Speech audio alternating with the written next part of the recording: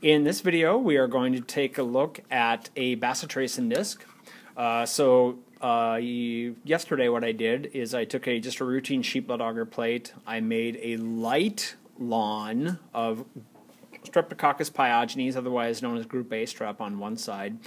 And on the bottom half we have here Streptococcus agalactiae, otherwise known as Group B strep.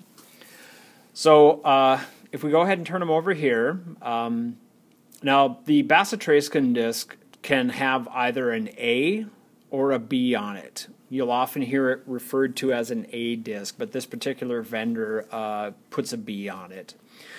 Alright, so what we're looking for is any zone of sensitivity.